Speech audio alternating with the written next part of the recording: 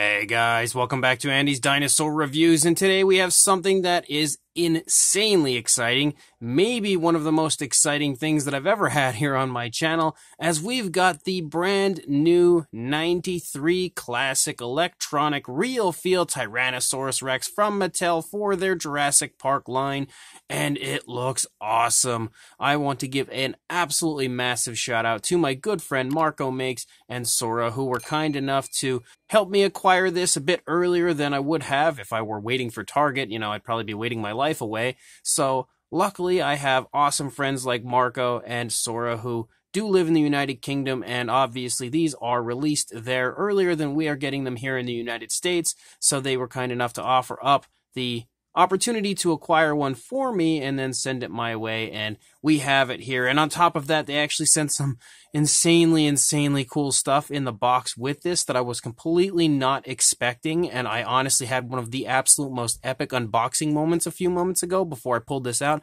and I didn't film it because I had no idea the stuff was in there. I thought it was only the Rex, and that's a little disappointing because it probably would have had some of my best reactions ever, but I was absolutely blown away by the other stuff that was included. So reviews of that stuff will be up here on the channel very soon. So again, I want to give a huge shout out and thank you to Marco and Sora for being absolutely awesome as they always are. But man, this Rex looks so cool. It definitely has that very strong Kenner vibe, exactly what they were going for. Definitely looks like a really healthy dose of Mattel and Kenner. If they just kind of created a baby together, this is exactly what I would expect it to look like when it comes to their Jurassic lines. And the packaging is amazing. I can tell you one thing, I throw away my Mattel packaging almost all the time. I will not be throwing away any of these 93 classic boxes. There's just no chance. The boxes just look way too good to have tossed in the garbage. And you can see basically what we have is, of course, our beautiful Rex right here. You can also see the 93 classic logo up there over the top of the head. You can see a little sneak peek of the Rex up above it. And you can also see again down here, real feel, electronic. I said that backwards. Tyrannosaurus Rex. You've got the Jurassic Park logo, and then amazing looking artwork there in the backdrop with the Jurassic Park gates and the sunset and everything. That is just phenomenal. Super vintage, super nostalgic right here as far as that packaging goes. And this is the first time I'm actually touching the Rex to get the real feel, overall feel of it. And of course the head's not really a rubbery feel, kind of like the Kenner Rex did sort of have a bit of a rubbery feel to the head. The Mattel version does not.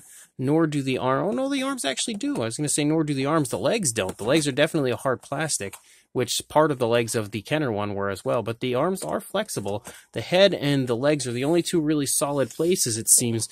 And then the rest of the body definitely has that gorgeous real feel style to it.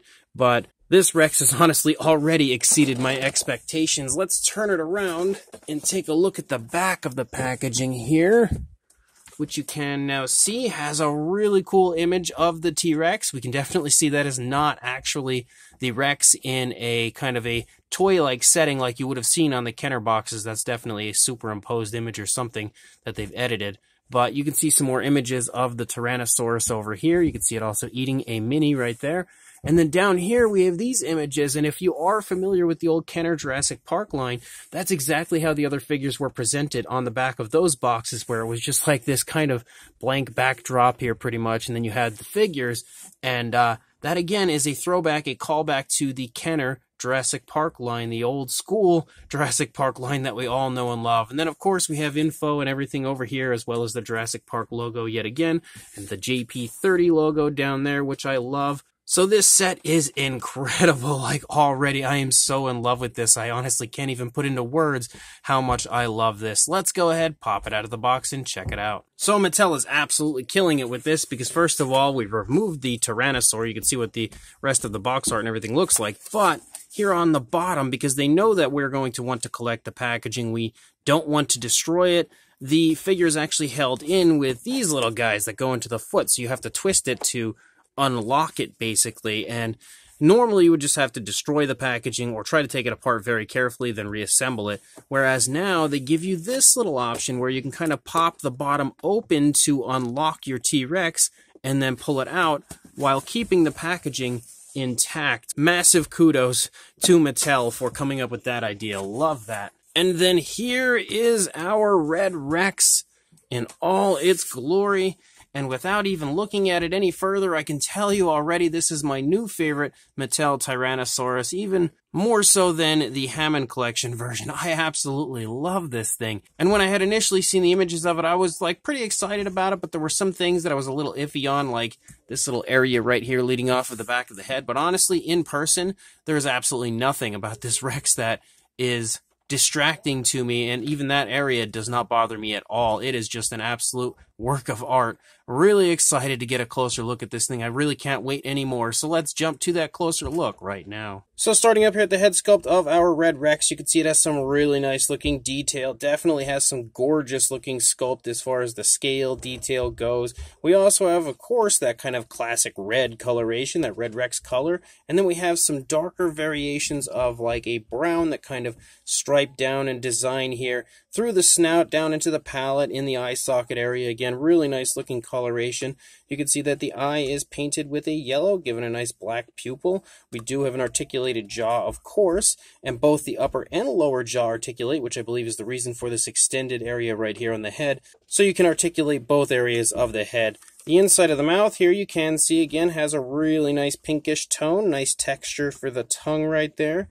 Got some nice looking detail there on the upper side of the inside of the mouth as well. And you can clearly see the throat is opened up in here because the figure actually swallows smaller dinosaur figures. So at the same time that it is an ode to the Kenner Red Rex, it's also kind of an ode to the Kenner Lost World Jurassic Park Bull T-Rex, because that was the action feature for that figure originally. You know, before Mattel started doing that with their Colossals and stuff like that, you could actually do that with the Bull Rex from Kenner. And one thing that you can see is also kind of a throwback to that is the fact that we have a slit here in the stomach where you would remove the, dinosaurs, whatever you swallow, in fact, human beings and stuff, which with the Kenner one, it was a human that came with him. But in the case of this figure, whatever you decide to swallow, you pull it out of the stomach, and that as well, again, is a throwback to the Bull Rex from the Lost World Jurassic Park line. As you look up here at the top of the head, again, the skin texture looks phenomenal up here. All of this designing is really nicely applied with an airbrush, so that's a huge plus because it looks super smooth and natural. As you lead down the side of the neck, you can see kind of like some creasing, some more really nice looking skin texture. We almost have like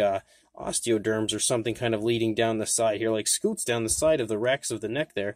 As you lead down here to the underside of the throat, you can see some more wrinkling and stuff, and you can see that we have, just like with the old Kenner Red Rex, you have this kind of variation of like a greenish tone here on the underside of the neck. It doesn't run up here into the underside of the jaw. It starts right here in the mid-throat area, and then that leads down here along the underside.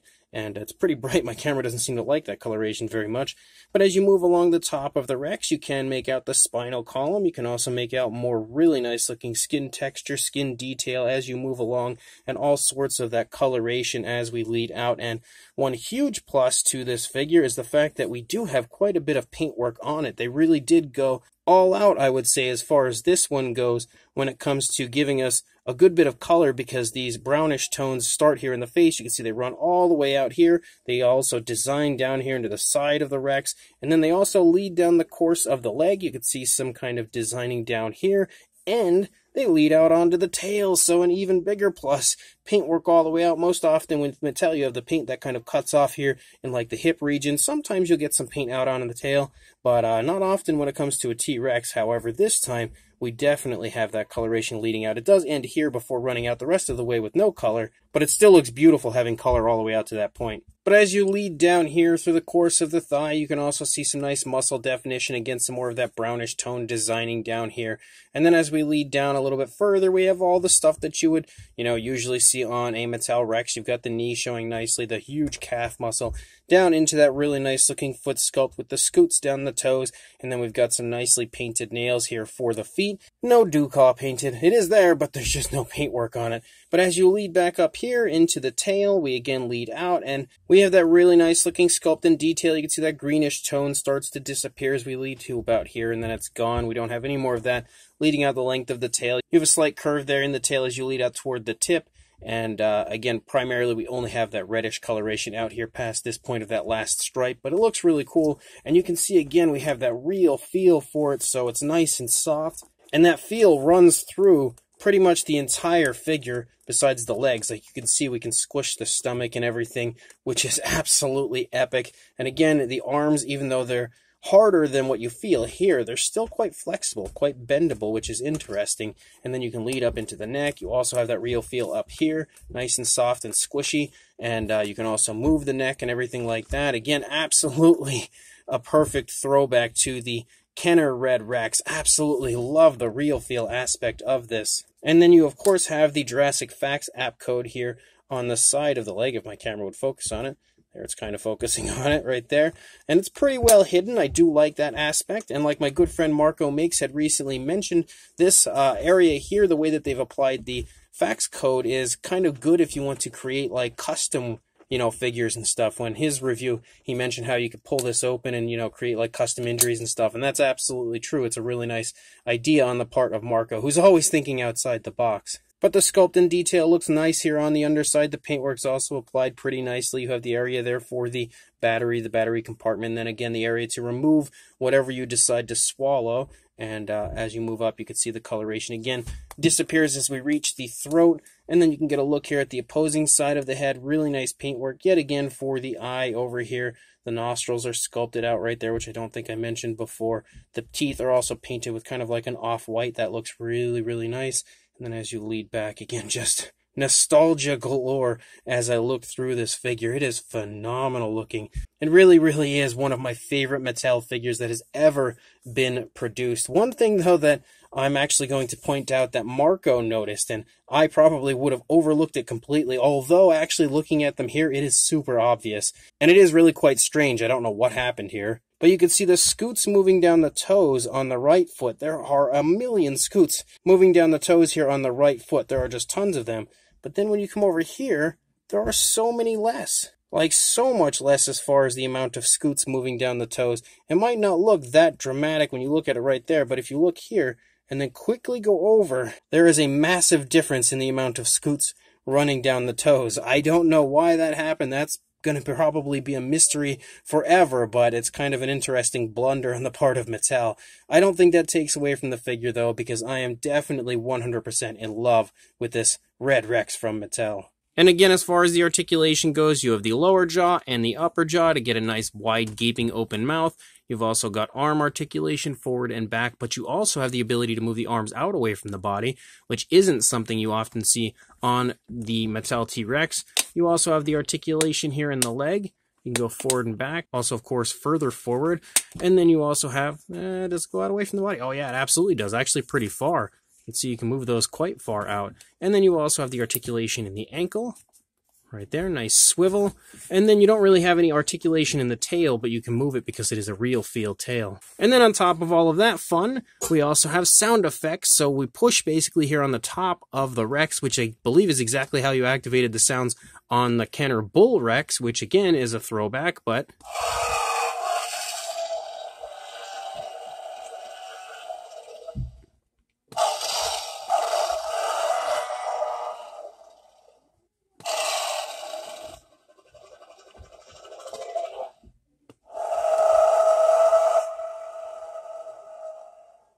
that was a weird one.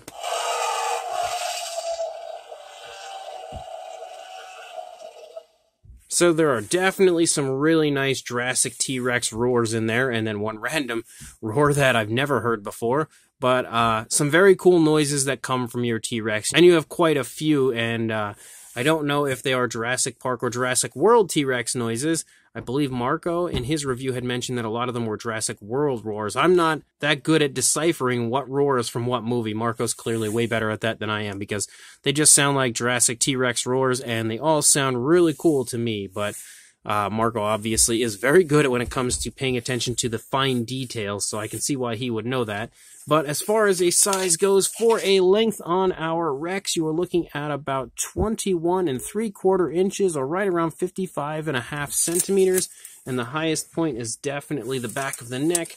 You are looking at just shy, like almost there at 8 inches, or a little bit over 20 centimeters. For a size comparison, There is Mr. Papo T-Rex, the Attack Pack Colovosaurus, and Robert Muldoon from the Mattel Jurassic World toy line next to our Mattel Red Rex. And you can definitely see it sports a pretty darn impressive size, as most Mattel Tyrannosaurs usually do. And then here is a size comparison next to the Extreme Damage T-Rex. You can see they are fairly similar in size overall, but the Red Rex is definitely a little bit larger, though they do seem to have very similar kind of detail, and of course the positioning of the legs is quite similar as well. But the Extreme Damage Rex is a little bit smaller than the Red Rex. And here's the comparison that I definitely want to see, as we have the Red Rex next to the Mattel Red Rex. Of course, the Kenner and the Mattel versions next to each other, and it's a little hard to really tell right now, but the Kenner Red Rex is definitely larger than our Mattel version. Mine is really beat up. This is one of 4 different Red Rexes that I have, but this is the one actually from my childhood, so it definitely was beat up a little bit in its time. But if you actually kind of turn the two so they are kind of facing off here, we're going to start the Red Rex, the Kenner version, here at the tip of the tail of the Mattel version, and as we lead over here, you can see how much longer the tail of the Kenner version is. So the Kenner Red Rex is definitely larger than the Mattel version, but it's still super cool to see the two of them here next to each other. Definitely a very iconic T-Rex figure when it comes to the Kenner Red Rex next to this really nice new crisp looking version from Mattel. And for another view here of it where it really probably makes more sense to show you, you can see the smaller version, the Mattel version here, in front of the Kenner version. Definitely a pretty good difference in size between these two, but also slightly different tones of color. But again, mine, like I said, has been through war as I played with it so much as a kid. You can see it's definitely severely faded compared to the nice new shiny version here from Mattel. And then for one more comparison, we have a Mattel Velociraptor and Mattel Dilophosaurus here next to the Red Rex to again show off the size. If you are familiar with the Extreme Chompin' T-Rex, it's a little bit bigger than an Extreme Chompin'. It's like probably somewhere in between the Extreme Chompin' and Thrash and Throw, somewhere in the middle between those two as far as the size goes. But if you happen to have any Raptors or Dilophosaurus, this should help to give you, again, one more idea of a size. It may actually be closer to the size of a Thrash and Throw, but I don't have my Thrash and Throw out right now. It's like super buried. But as far as the, action feature outside of the noises and stuff goes, you can, of course, swallow things, and we're just going to throw poor Robert Muldoon down there, and hopefully we'll be able to retrieve him from the stomach of the Rex, because I think it's actually made to swallow mini dinos, but I'm just interested to see if we can actually swallow Muldoon and retrieve him from the stomach of the Rex correctly. It's almost going to look like Jim Carrey coming out of the Rhino in Ace Ventura, but there we go. We are retrieving our Robert Muldoon straight out of the stomach of our Red Rex. So it definitely works really nicely, and Muldoon has now returned and is unharmed. So this brand new Mattel Jurassic Park 93 Classic electronic real feel Tyrannosaurus Rex is fantastic. In fact, looking at it here, I thought there were going to be some things that I really could complain about, like with that weird shape to the back of the head there and everything, but in hand, I really have nothing to complain about. It is absolutely awesome, and it really is a perfect throwback to the Jurassic Park line, the Kenner Jurassic Park line, which I hold so dearly near and dear to my heart. So of course it immediately is something that I'm going to love when it comes to this, and I think the sculpt is fantastic. It always is when it comes to a Mattel Tyrannosaurus. They always do a great job on their sculpts. Same thing here, really nice, really crisp details, super impressive sculpt through the entire thing. The paint job as well looks great. The Red Rex tones look awesome on this figure. Definitely the best possible throwback to the Kenner line that Mattel could have created, and I think they did a fantastic job of kind of replicating the colors to look like the Red Rex, but with a little bit of Mattel feel in there as well. On top of that, we have the real feel aspect, which is amazing. I absolutely love that, and I really hope we get more figures like that with the real feel. I would love to see more figures like a Triceratops or a Stegosaurus, stuff like that produced with that kind of real feel, or even a young Rex. It would be super cool. But the real feel feels awesome on this, nice and flexible. You have the ability to move it just like you did with the old Kenner version. On top of that, you've also got some nice articulation. You also have some sound effects, which are incredibly cool. And we have the ability to eat dinosaurs and then bring them back out of the stomach, just like the old Lost World Bull T-Rex. So as a whole, this is a phenomenal release from Mattel. Definitely one that I am beyond excited to now have in my hands after waiting for quite a little while. I actually had a tip that this was coming for quite a long time prior to it being unveiled, so I've been waiting for this for an extended period of time, and I couldn't be happier to finally have it now here in my hands, and of course to show it off to you guys. So if you are interested in this, you can still pre-order this on Target's website, or I believe you can actually purchase it from Toyopolis in the United Kingdom as well if you want to pay a little bit extra as far as shipping. I believe they just recently got a shipment in, so you could potentially order it from there, or of course pre-order it from Target. I will include links in the description to both of those places so you can grab one of these for yourself. And again, one huge thank you to Marco and Sora for being incredible and helping me to get this a little bit early rather than waiting for Target to ship whenever they get to it. So make sure you guys grab yourselves a Red Rex and also like, comment, and subscribe, and I will see you in the next review. Thanks for watching.